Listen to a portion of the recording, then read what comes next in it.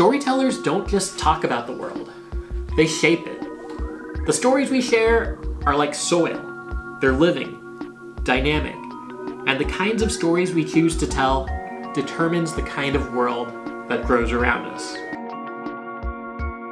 On a recent episode of Creative Changemaker, I addressed this big question: how do I make my storytelling more relatable? Especially when the people who I am telling stories about and the people who I am sharing their stories with have very little in common. I pointed out that it's very helpful to find universal themes, things that are relatable on both ends to help bridge the gap, and I want to go a step further with that then and say, once you've found those universal themes, how do you work with them? How do you draw them out to make that connection fuse and stick? Now, cross-cultural storytelling is a very large portion of my work. In fact, I began my work as a storyteller because it enabled me to do what I love, which is interfacing with people who live in very different parts of the planet and seeing how we can come together and make that distance feel a little less small. Now, because I've gotten to travel quite a bit and I've had that privilege, I can kind of relate to a wide variety of cultures really well. But I also have to recognize that a lot of people who watch the stuff I make might not be primed for that in the same way. That said, I still believe a connection can be made and that it's really valuable and important to make that connection. There's a big difference between hearing a story from a person from a different culture and leaning in or tuning out. Now, I'm pretty fresh from a storytelling trip I recently took to both Ethiopia and India, two very different contexts, different from each other, different from my regular life. And while we were on the ground filming, we were doing a lot of on-the-spot strategizing about what some of our finished product videos could look like. We thought about our audience and we thought about the people we had a chance to interview in Ethiopia, and we thought, like, what would make our audience fall in love with them? And that's what got me asking this question quite a bit. On the flight back, I watched an Indian movie. You know, on those long-haul international flights, I love watching the international films just because I feel like the airlines tend to do a pretty good job of curating ones that are solid quality. Shout out to KLM for being really good at this, even though that's not who I flew back with. I was on Qatar Airways and I watched one called Cello Show. Cello Show. So it's a Gujarati film, which is a language spoken in various parts of India, and it's set in a small village. There's this boy who goes with his family to see his first movie in a theater, and he absolutely falls in love with the world of film, with the craft. His dad isn't thrilled about this. You know, the only reason why they saw a movie in the first place was because it was a religious film about their goddess Kali, but he thinks that the industry of film as a whole is just pretty shady. So as the story unfolds, it goes in pretty whimsical directions. The boy and all his friends in the village, they essentially make their own theater. They start to scrap together pieces of bike tires and equipment from the actual theater to make their own projector. They start stealing film reels that they can use in their own theater. And you can kind of see how there's already a storyline about bridging cultural gaps within this story. But by the end, it no longer really felt like I was watching a film that was set somewhere so different from where I live, because it felt more familiar than unfamiliar. Forget the fact that I never really hear Gujarati spoken in my regular life.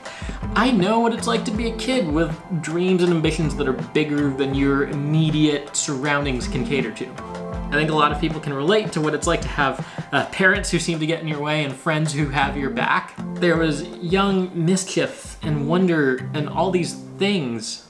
And the thing it actually reminded me the most of was one of my favorite movies of all time, Son of Rambo, which is set in England in the 1980s with a really young Will Poulter. It's really underrated. You should check it out. But anyways, this reminded me that telling an effective story across cultural lines is not so much about having to explain everything. You don't need dozens of little subtitles or cue cards or narrations just setting up everything like, hey, in this village people are like this and they do stuff this way. Like, oftentimes those cultural apologetics just highlight what's different between places, when what expert level storytellers really do is highlight what's similar across different settings. You know, kids in school, kids playing, that sort of stuff looks similar in a variety of contexts all around the world. Anyway, if you're going to be telling stories and you're wanting to bridge cultural gaps, here's what I recommend. Find an epiphany, make some connectors, and use shorthand. Let me explain what I mean by all that. Now, this Creative Changemaker series is all about storytelling for impact. I'm operating under the assumption that you are aiming to tell stories with a purpose, stories that inspire action, climate action, justice action, to get people in solidarity with others who are more marginalized. Maybe you tell stories for a particular organization or cause, and the whole point of the story you're telling is to get people to care or give, donate as a symbol of solidarity. $10 can do a lot. In spite of that, this story that you're telling still needs to be more about your audience than yourself. Think about the epiphany you want that audience to have. You know, I remember watching some documentaries about child soldiers when I was in high school and coming to the realization that I wanted to do everything I could that was in my power to make that stuff stop happening around the world. That is a strong epiphany. Once you have that, you want to make connections, meet your audience where they are, and pull them towards that epiphany. You know, I'm thinking back to those documentaries I watched about child soldiers, and one thing that the filmmakers did was they included footage of themselves bonding with the kids, playing with them, kind of goofing around and having a more lighthearted time. And I think one tempting thing for critics of the film to do is to say, like, why are you throwing in something so goofy when the subject matter is actually really grave and really serious? Why are you inserting yourselves into the narrative? And I get that, but I think when you have seen these kids be regular kids, to connect with them on that level of shared humanity, it makes it all the more bothersome when you see them conscripted as soldiers. You know, the story carries this motif of childhood disrupted, and that was a big part of why I really felt the urge to do something after watching that documentary. A strong connector is this rich, universal experience that transcends the cultural boundary. It takes your audience from their own world, their daily experiences, towards the epiphany you want them to have. I already gave some examples from Cello Show, but connectors can be themes like childhood dreams and ambitions and innocence. Your connectors can be a point, like love is real, but you want to, if you go that route, you want to keep it short, simple, and sweet. You want the connector to be effective as a thought a person can have quickly, not a whole complex idea that takes time to unpack. Now, in an earlier episode, I talked about the key for making relatable characters is having them go through an emotional experience, have a relationship, or be faced with a difficult decision that people can relate to. Those are strong connectors. So we've talked about epiphany, we've talked about connectors. What's left? Shorthand. I like to use the term shorthand to describe little bursts of hints that make unfamiliar things seem more familiar. All right, let me unpack that a little bit. You could be watching a foreign film, one in a language you don't know at all, but you hear the music that is in the background, and that kind of cues you in as to what's happening here, what's the mood. You know, your brain might feel like you're still playing catch up with the subtitles, but the music has helped signal to you in advance the emotional stakes of the scene, what outcomes you're rooting for. This is because music is, if not universal, it at least goes across cultural boundaries with a lot more ease than words or language. This is why people can make those YouTube videos like, hey, I turned School of Rock into a horror movie. Do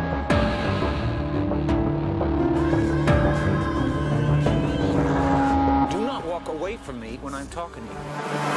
Now, music isn't the only tool that can do this. You can use things like color, pacing, editing.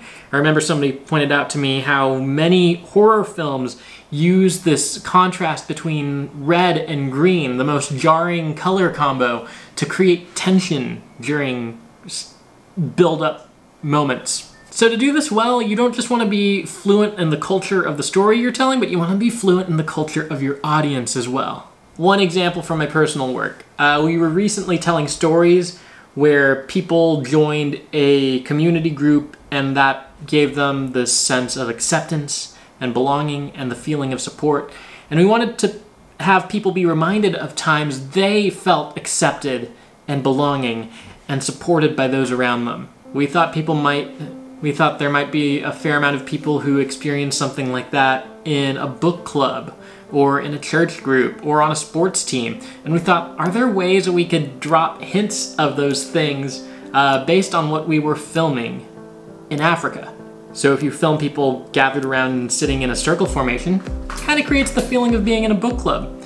If you get people singing or speaking in one voice, you know, you kind of feel like you're part of something. You're part of a group chanting something, maybe an audience in a sports arena. If you pay attention to the way sports films are edited and then try and make cuts that are similar, you might tap into that association of sports with being part of a team and have that carry over to the story you're telling. I'm a huge fan of the series Money Heist, and they kind of do this well. There's a bunch of times where the characters who are all in on the heist together sing Bella Ciao, and it adds a strong effect on the film because A, it shows how they function as a team, but B, that song was originally like a protest song for workers' rights, and the characters in Money Heist are real underdogs. And it kind of sends that signal in a way that I think a European audience, it's a Spanish series initially, would be more familiar with. I think when you get really into it, these shorthand tricks can be a lot of fun, and your audience doesn't need to explicitly recognize them for them to have their effect. They don't need to be like, oh, that's edited like the Mighty Ducks, we're a team. It can still have its effect if it's a subconscious, more subtle thing.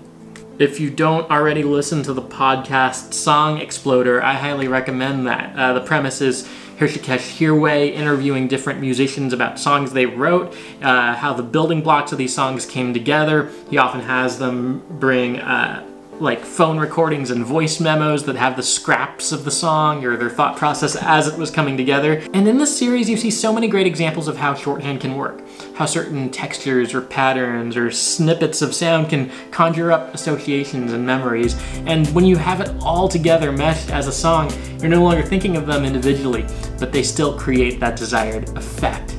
And that's what we're going for when we're crafting a story. As always, I hope this was helpful. Telling stories across cultures as a gift. We don't need to think of cultural differences as an obstacle, but rather something that can make your work more multidimensional.